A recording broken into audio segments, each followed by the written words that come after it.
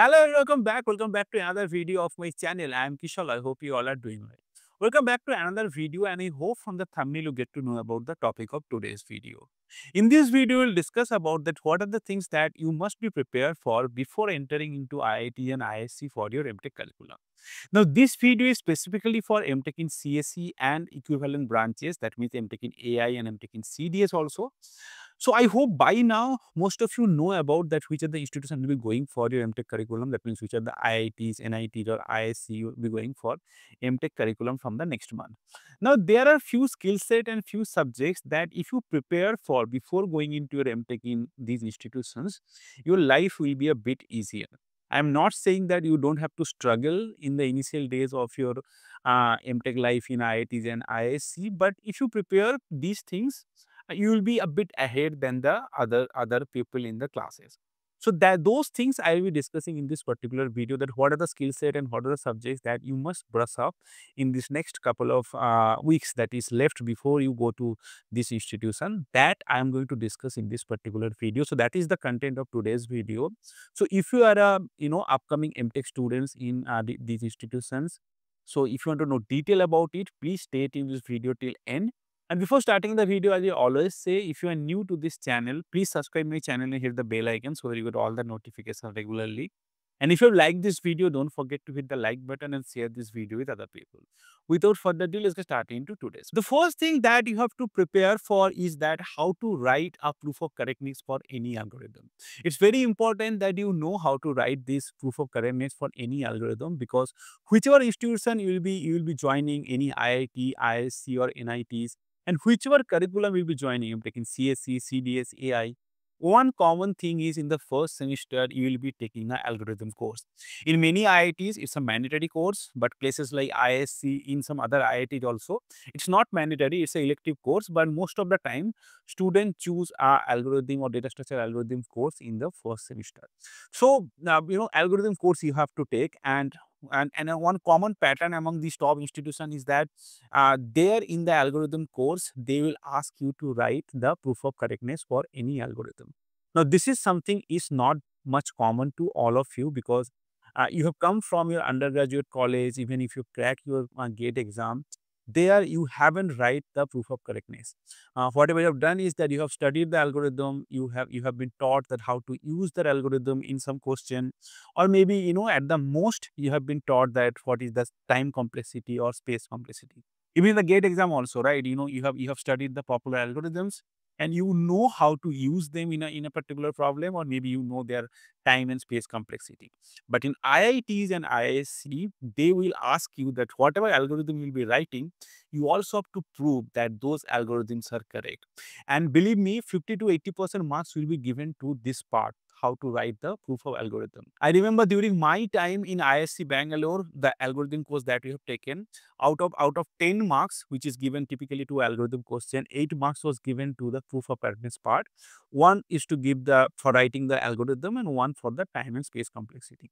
So it's very important that you know how to write the proof of correctness, because I have seen many toppers, many students who are joining these IITs and IISc, they often struggle in this particular part, because this is not something that is very trivial. This needs practice, this needs training, that you have to practice a lot of algorithm to write their proof of correctness. Then only you will have a sense that how to write a proof of correctness. There are many ways, there are many frameworks that you can follow and all these things.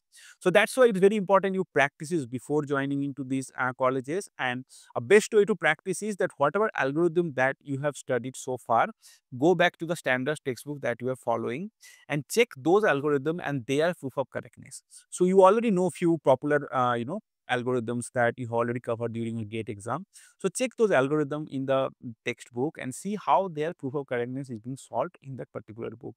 So this is how you start. I am not saying it will be done overnight. You have to practice this for many weeks, and then maybe probably at the end of first semester, when you will be going for giving the end sem exam in the algorithm course, you will be able to do it fluently.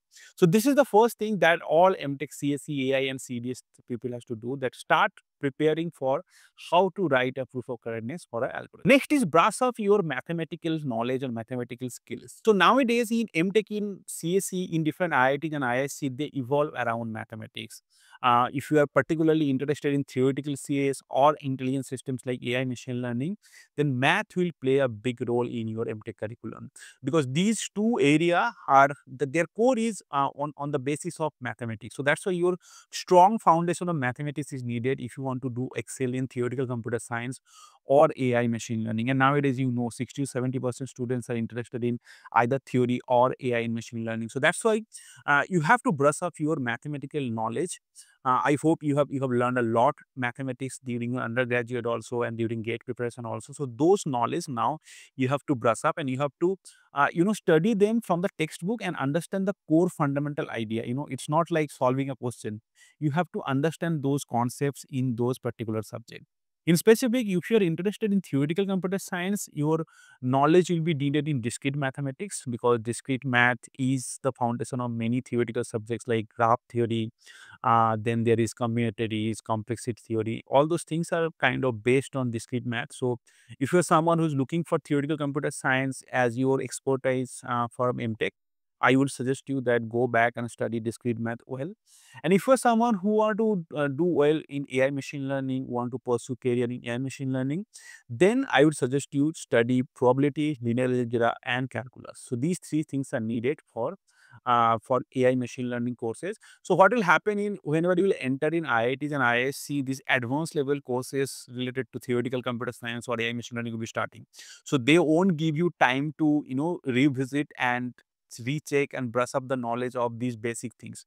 So linear algebra, probability, calculus. So you will not get a course for that. You have to, they expect that you already know these things. So that's why I'm telling you that you go back and study these things. And from theoretical computer science, just go back and see the discrete mathematics. So these things you have to be, brush up, and you have to be very clear, so that the advanced level courses, when you join IIT and IISc, that will be starting, you will be able to grasp up the concept very easily.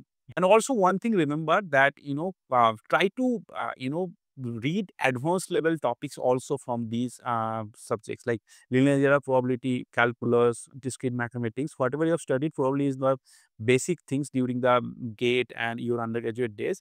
But try to learn a bit advanced level topics also, because that will be needed during your master's days. So the second thing that all MTech CSE, AI and CDS people have to do is that brush up your mathematical knowledge, because your whole career for the next 2 years will be based on mathematics. Next thing that you have to prepare or you have to focus on is your coding or programming skill.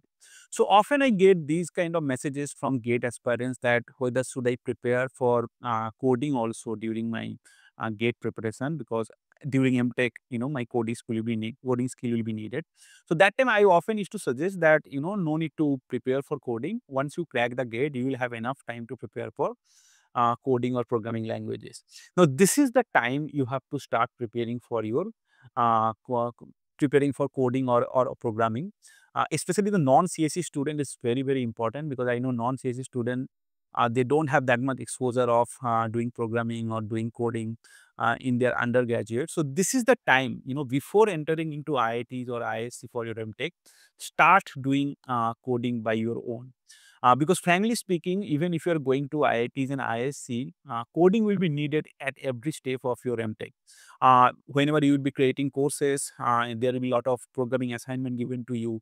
You have to solve them, and for that you need coding expertise. When you will be doing some mini projects at the part of your courses, there also coding will be needed. Then you'll be doing your master's thesis, there also coding will be needed. And finally, during placement, the most important thing, there will be coding rounds. In IITs and IISc nowadays, in every company is coming, they have a coding round. So you have to have a moderate coding skill. Even if you're going for AI machine learning, you might feel that in AI machine learning there is not much coding. In theory, there is not much coding, but decent amount of coding skill is needed. So that's why it's very important that you start solving coding from now itself. So start from very basic. So there are a lot of platforms nowadays available, like Lead Code or Geeks or Geeks. Anyone you can choose, and start solving very basic data structure algorithm question from now. And every week try to solve 2-3 question or even more than that. Once you and I'm saying this that just not for these 2 months before entering into IITs, even after entering into IITs and IISc, when you will be pursuing MTech, try to solve 2-3 questions per week. So this habit, if you continue for next 1.5 year before you are finally on-campus placement, on-campus MTech placement, by then you will be an expert. So that's why I'm saying start now, continue for next 1.5 year before your on-campus placement, and believe me, you'll be really good in coding. If you are someone who is not from CSE, you are from other departments, but maybe you are from CSE also, but your coding is not that good.